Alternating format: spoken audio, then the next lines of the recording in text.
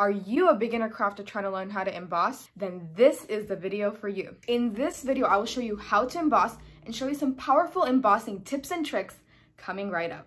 Now, before we get started, you may be asking yourself the question, what is embossing? Embossing is the process of creating a 3D image on a surface. Embossing is very diverse in its application to crafting. There are many different ways to emboss, and there are many different applications for embossing. Also, embossing powder comes in many different colors. It involves two main methods, powder embossing and stencil embossing. However, the main focus of this video will be powder embossing.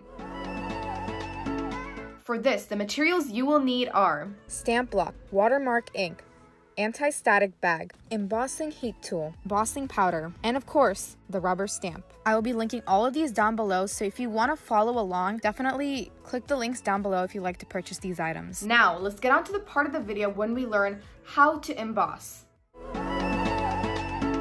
Before we get started with the embossing, one of the most important things to keep in mind is to prep your card base. But why? The reason is that natural oils can easily transfer to your card and stick to places that you don't want. You can easily achieve this with the anti-static bag. We'll be lightly dusting this onto the card base. After prepping your card base with the anti-static bag, we will then press our stamps into the stamp pad. Remember, when you have a smaller stamp block, it's good to use a rocking motion to help get all the ink onto the stamp.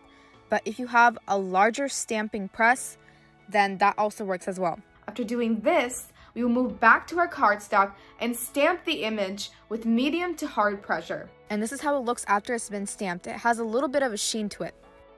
The next thing to do is to heat up the embossing powder with our embossing heat tool. When you're trying to emboss, however, there is a right way and a wrong way to do it. So as you can see, I've added the Zing embossing powder over here, but I kind of messed up a little bit. It's easy to think that the way to emboss is to just hold it up and use the embossing heat gun, but that is wrong. Instead, the stamp block or any other heat-resistant surface to hold down your paper as you heat up your embossing powder. After the embossing powder melts, now you have a raised image. And this is how it looks if you use clear embossing powder and emboss it.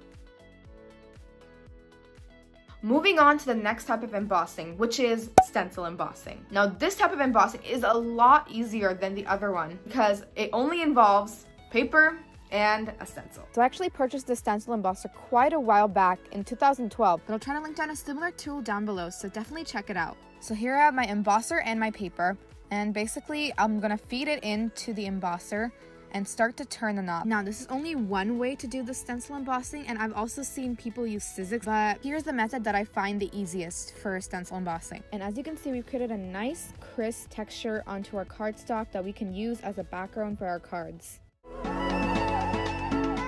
I also thought I'd include a bonus type of embossing called pen embossing. This is very popular in the calligraphy niche, but it can be applied to any arts and crafts and on a lot of surfaces. There are several embossing pens on the market, but here are a few that you can purchase using the links down below. I do not personally pen emboss, but I thought I'd include a small clip of another person's tutorial right here. As you can see, the crafter in this video writes out her sentiment with the embossing pen, and then she goes in and adds the embossing powder and then heats it with her embossing heat tool. And if you'd like me to try out this method in a future card making video, definitely comment down below, as I find this method very interesting and I would love to try it out. As you can see, embossing is a multifaceted way to spruce up your arts and crafts projects. There are so many different applications and so many different ways to do it. Let me know which one you're going to try in the comments down below. If you like this video and like to see more videos like this, don't forget to subscribe, as this is the third of several crafting and card making videos. I'll be linking the first two videos above, so definitely check it out. And until next time, goodbye!